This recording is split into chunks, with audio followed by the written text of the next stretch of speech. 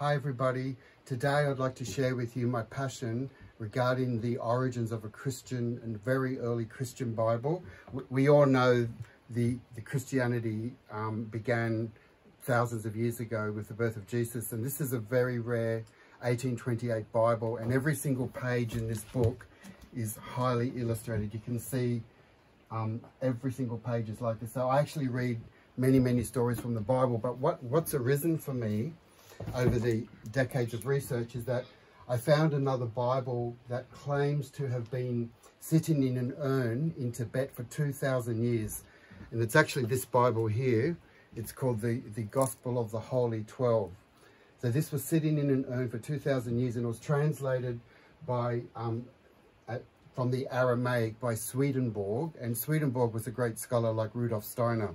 And it was edited by Ouseley. So Reverend Gideon Ouseley was an American preacher who started investigating this very old scroll. He actually went to Tibet to see the lamas, and they wanted to get to the source of the origin of this Bible. But before Ouseley, who was around 1835 to 1906, we had a very mysterious scholar. Many other scholars had heard rumors of this book.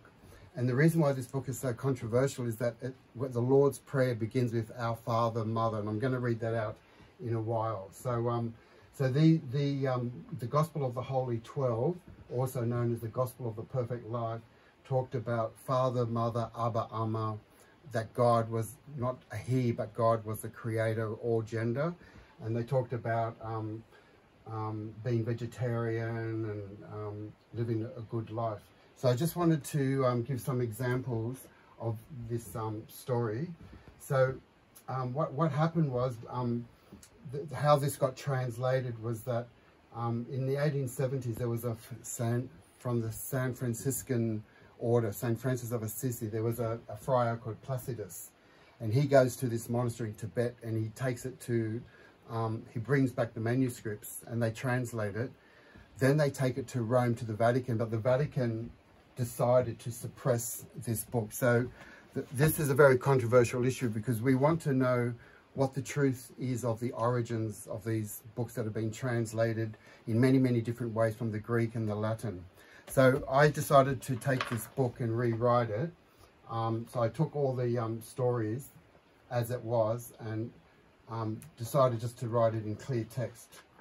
So I've got some stories to read from here.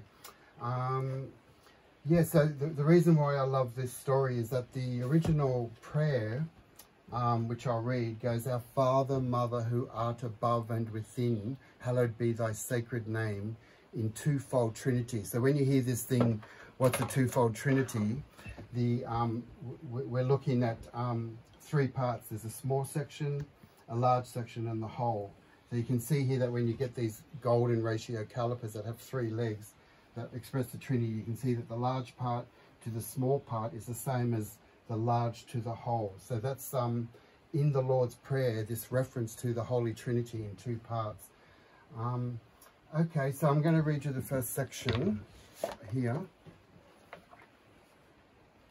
I'll just put these glasses on. So this is the first bit.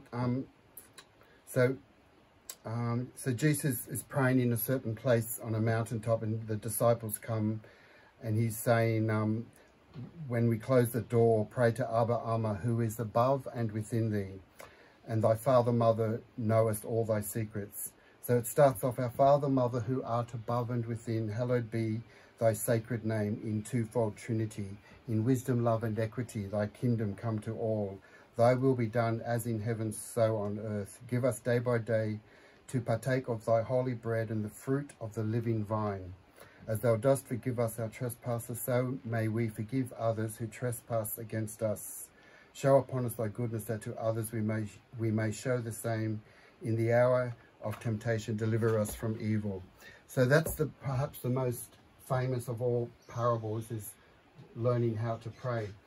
And also, as we know from the Christian iconography, the most popular symbols is the dove. So I have this dove appearing in the presence of Jesus' field, and we also have the lamb.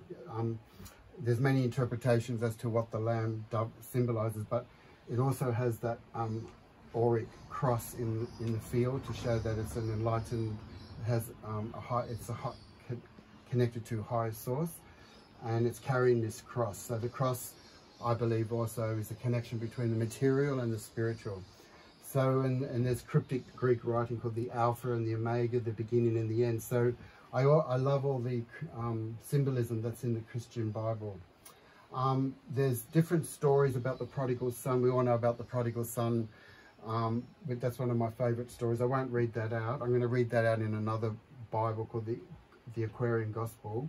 But another favourite one that I have, another story, is I'm very interested in what we call magic squares. There's a parable of the divine kingdom.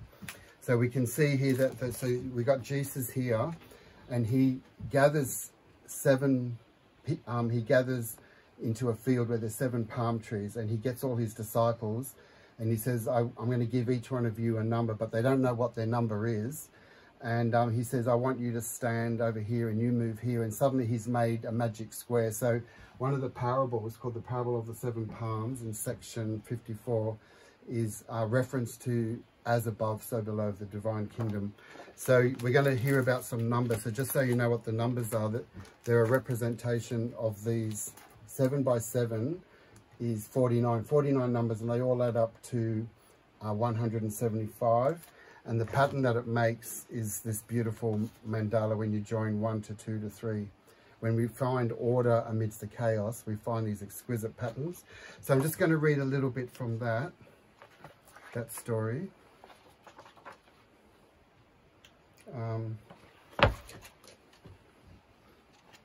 So this one's called Lection 54 or Section 54. And it goes like this. So what I just explained is this is how it's written in the Bible. And Jesus, when he came to a certain place where 7 palm trees grew, gathered his disciples around him, and to each he gave a number and a name, which he only knew who received it. And he said unto them, Stand ye as pillars in the house of God, and show forth the order according to your numbers which ye have received.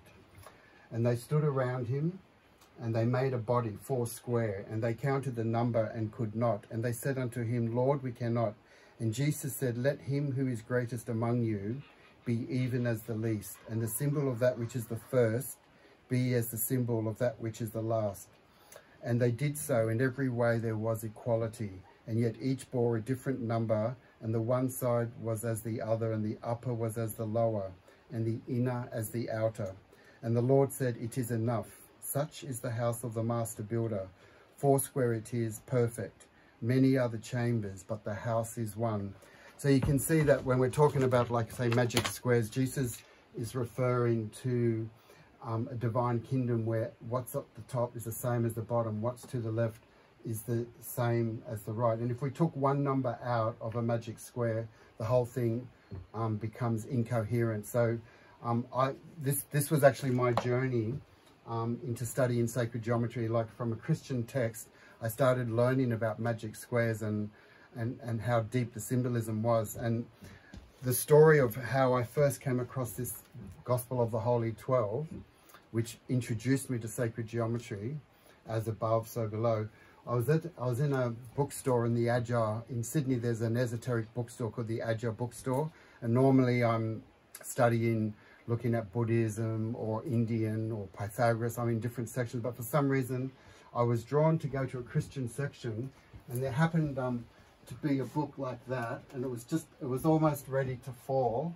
And I remember I went to get it, but instead I was going to tap it in. But when I jumped up and picked it up, the book came into my hand, and it was this book. And I'm just literally showing you how old this book is. But so that's kind of the guidance that we're kind of given in our life, is that Christianity, this connection to source, these are the questions we need to ask, is what is the true nature of this creation, like, and the stories that have been transmitted to us from Jesus and Buddha and Krishna. It's our duty to research and to find the common thread that connects all these master teachings. And I believe ultimately all the knowledge is in ourselves. So sacred geometry is about remembering who we are and embracing the collective religions, because really we're all one, like the magic square, where as above, so below. Thank you.